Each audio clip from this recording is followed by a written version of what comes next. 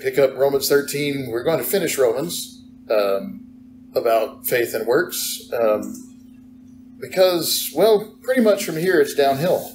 So I'll finish this, I hope, and we'll get started right now. So we've been talking about Jew and Gentile, and that's because that's what Romans is talking about. We mentioned in the first part of Romans 13 how that governing authority is now authority. And the Jews who had up until this point been used to the Israelite theocracy are now getting used to the Roman Empire.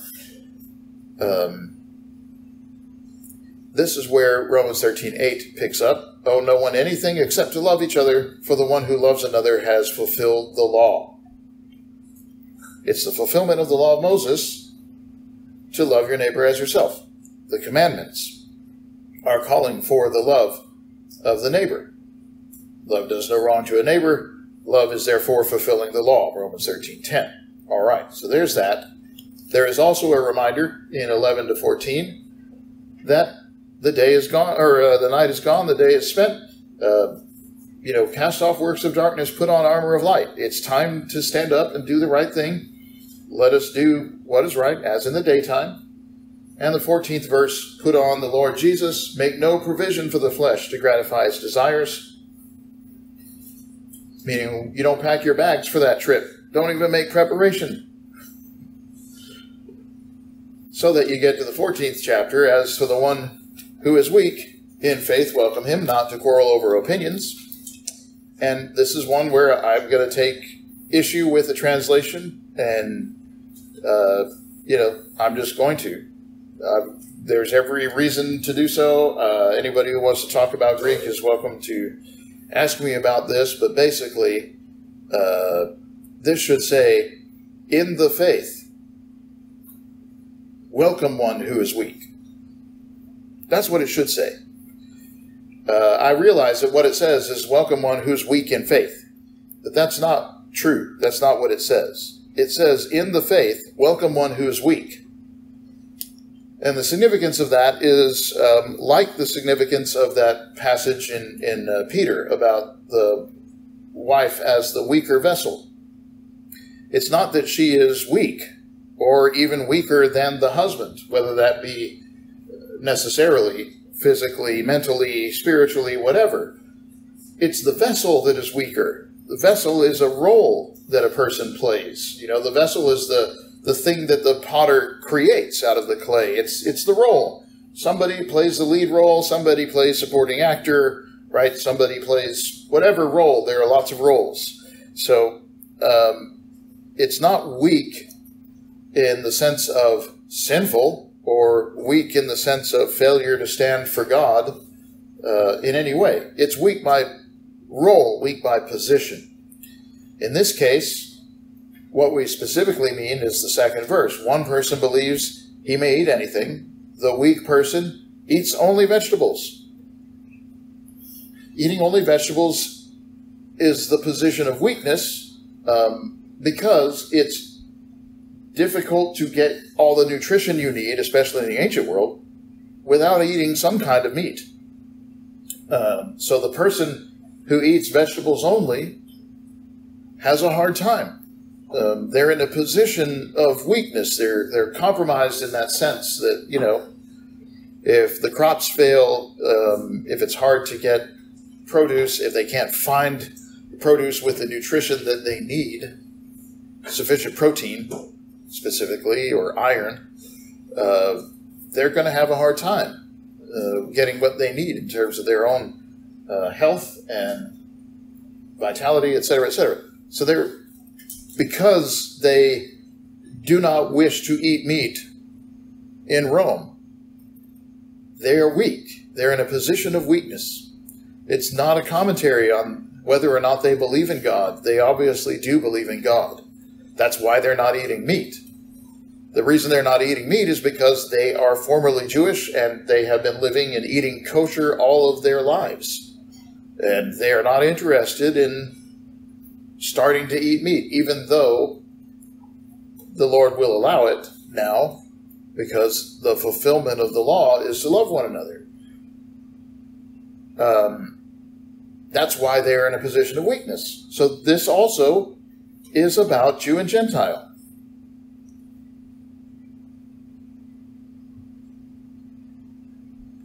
The 5th verse shows you one person esteems one day better than another.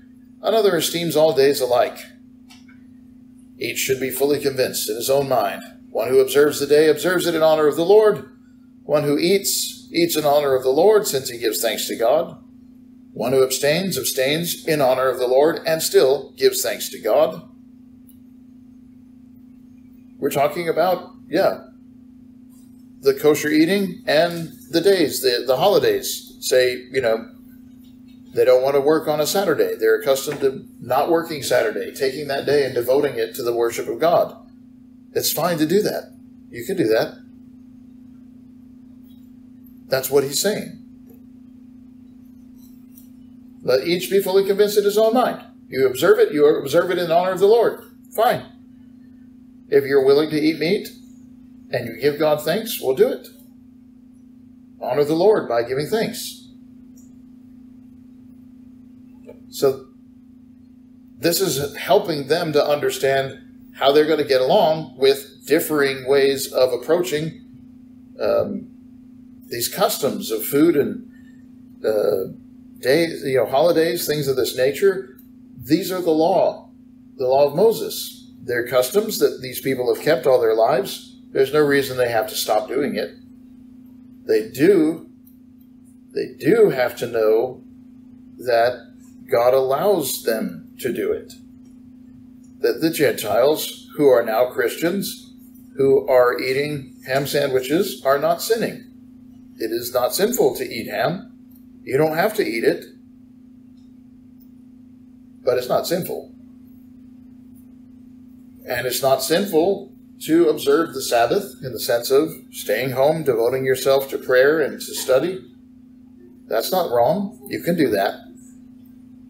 But it is wrong to bind it. You're not required to do it.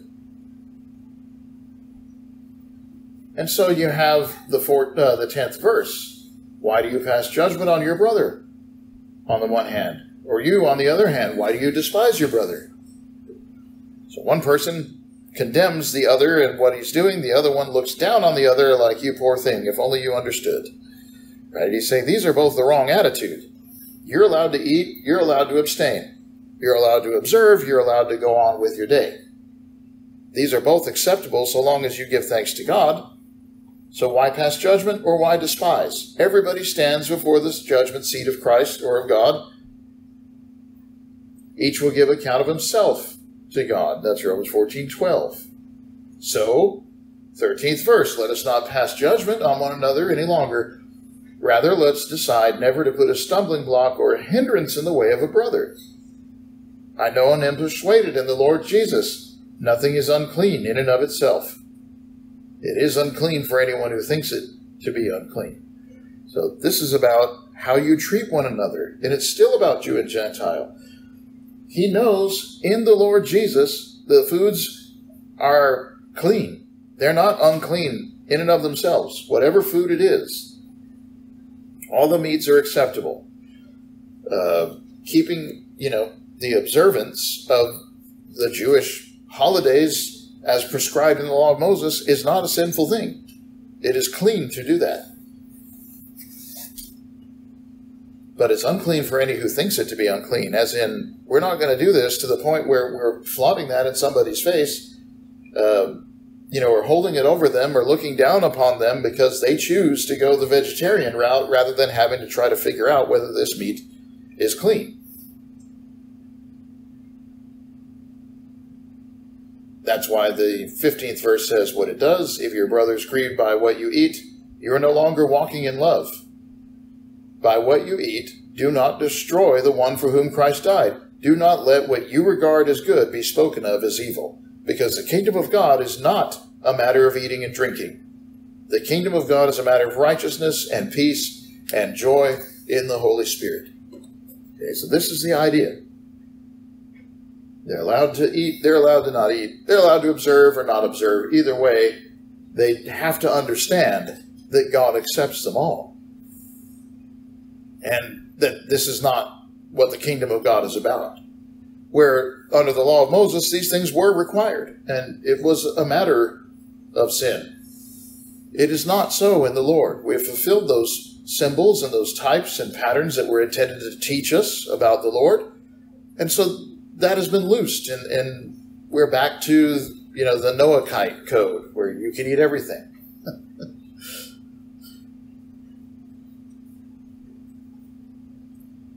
That's why the 19th says, let us pursue what makes for peace and mutual upbuilding. The 20th verse, everything is indeed clean, but it is wrong for anyone to make another person stumble by what he eats. So you can eat, but don't make trouble for somebody else based on your diet. And that's, you say, well, we just don't have that problem today. Well, that's not really true.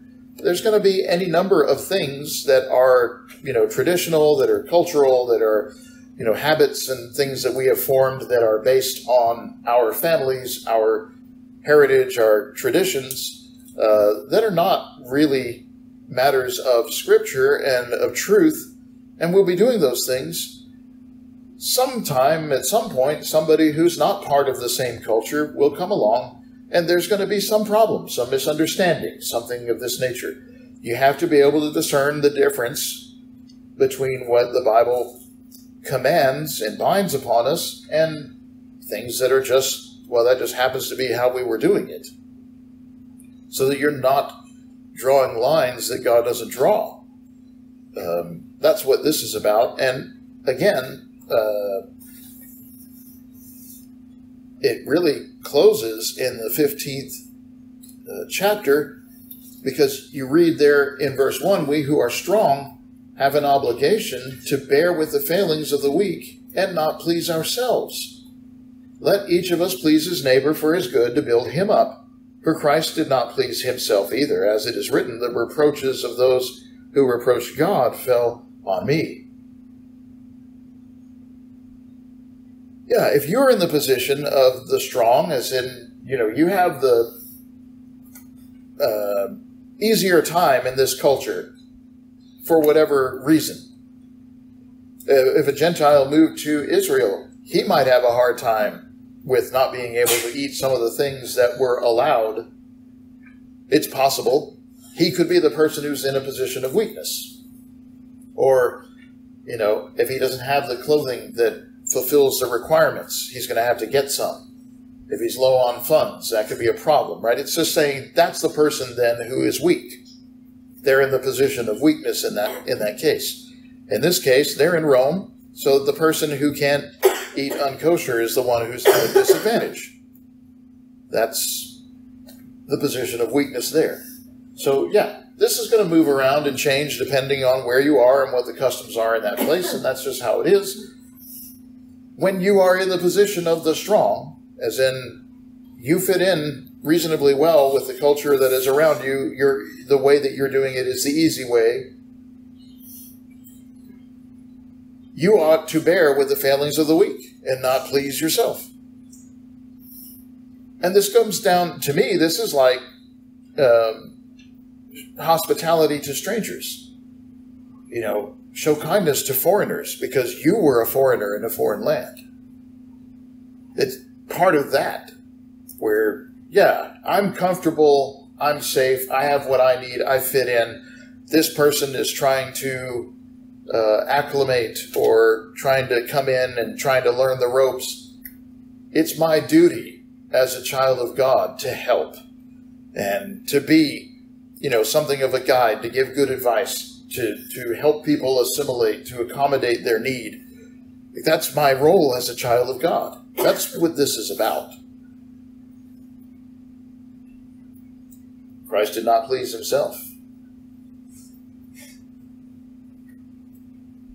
And the 5th verse of Romans 15, may the God of endurance and encouragement grant you to live in such harmony with one another in accord with Christ Jesus, that together you may with one voice glorify the God and Father of our Lord Jesus Christ. Welcome one another as Christ has welcomed you for the glory of God. I tell you, Christ became a servant to the circumcised to show God's truthfulness, in order to confirm the promises given to the patriarchs, and in order that the Gentiles might glorify God for his mercy. As it is written, therefore I will praise you among the Gentiles and sing to your name. Again it is written, rejoice, O Gentiles, with his people. And again, praise the Lord, all you Gentiles. Let all the peoples extol him. That is, all the nations extol him. Again, Isaiah, the root of Jesse will come, he who arises to rule the Gentiles. In him will the Gentiles hope.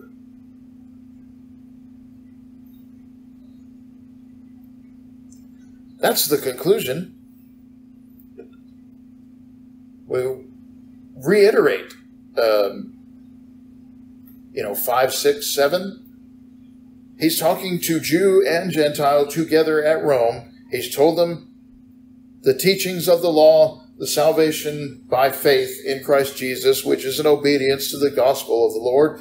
He's told them even how to get along in matters of judgment, cultural tradition, things of this nature, how they ought to be concerned about one another. You are the family now of God, even though you came from different backgrounds and nations. That's why he says, Romans 15, 5 through 7, this is the centerpiece. May the God of endurance and encouragement grant you to live in such harmony with one another in accord with Christ Jesus, that together you may, with one voice, glorify the God and Father of our Lord Jesus Christ. Therefore welcome one another, as Christ has welcomed you for the glory of God. That's the point.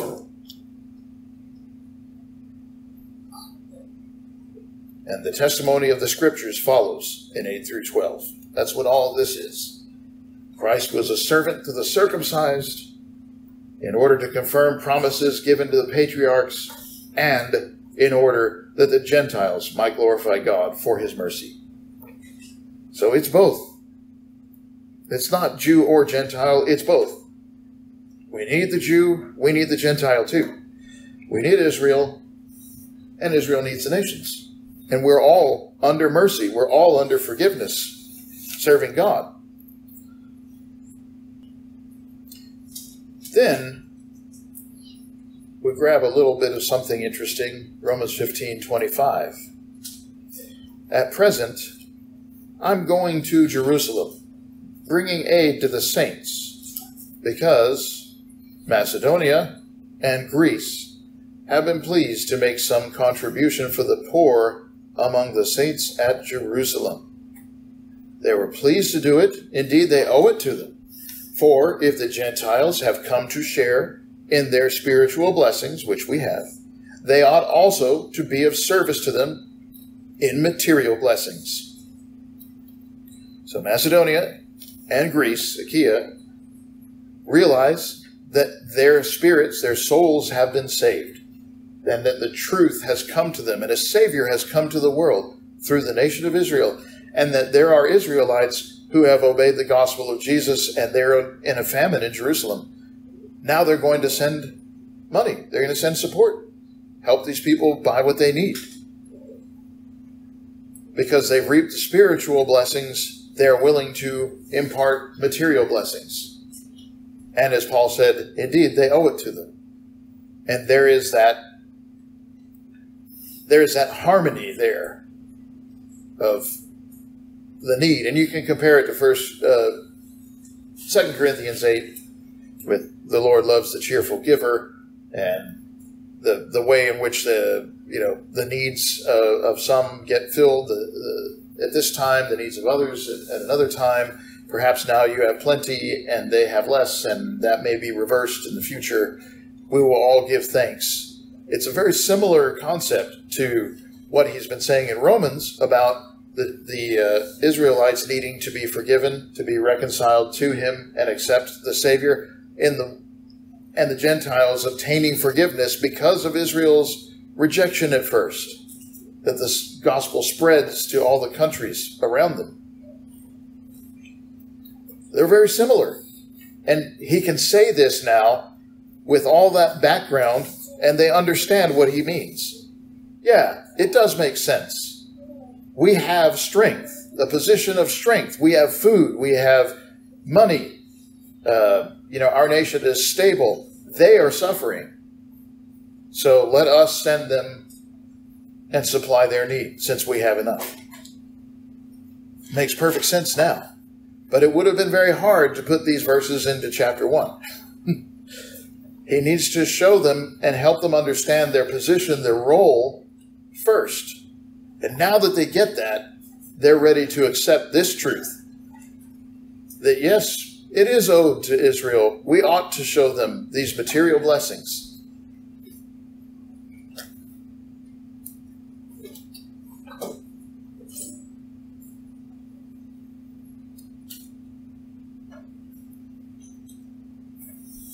And finally, you go to that 16th chapter. And there are some really neat things happening in this chapter, as well as some scary things. But I will deal with this fairly quickly. You begin in chapter 1 to name individuals, some of whom we've heard of in other places in Scripture, and some of whom we've not met. But one thing I will note is that there are all kinds of names in here. In verse 1, we find Phoebe, commended. That is a Greek name. In verse 3, we speak of Prisca and Aquila, whom we know to be Jews from Rome, who helped Paul.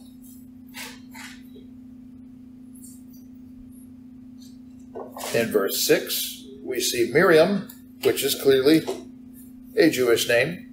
In verse 7, Andronicus and Junia. Do you need to be told that those are Roman? How much more Roman does it get?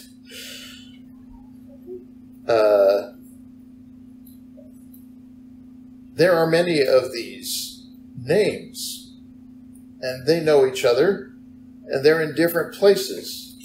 You see Kenkrea at verse 1. And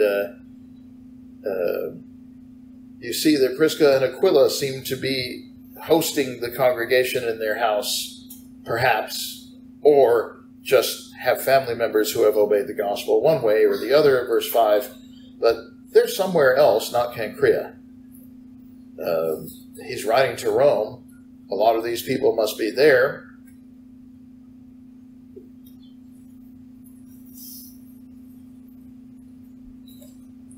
There are quite a few names. We don't know who these people are, but the point of it is they do. The 16th verse, greet one another with a holy kiss. All the churches of Christ send their greetings. When we say greet, it means say hello. It just means say hello. Yeah. Say hi with a holy kiss. All the churches of Christ say hi. All the assemblies tell you hello. That is from all the other places where I have been. They bid me say hello to the church there at Rome and the other congregations. It's saying they do know each other. The church is made of the people, and the people know each other. They have names, they have reputations. They're known for what they do and for what they don't do in some cases, but they're known, and they are named. Greet with a holy kiss is just how they do things in the Mediterranean to this day. We shake hands. They give a peck on the cheek. That's just how it is. It's a greeting. It's a hello. It's how you're personal and personable, loving and kind, that we show each other preference, that we like to see each other. We're glad to see each other. And then there's a warning in the 17th. I appeal to you, brethren, watch out for those who cause divisions and create obstacles contrary to the doctrine you have been taught. Avoid these people. So not only are the churches known, the individuals who make up the churches are known, and they're commended, as he lists here, but it's also the case that there are some who create division, who create controversy, whose teaching is error. And they also are known. Just as these people are known by name, the false teachers are known by name too. And you can see Paul naming them in his letters to Timothy, for example, among other places. There are quite a few places where you can see hey, they knew each other for better or for worse. There's a certain accountability about that, which is very appropriate in the Lord.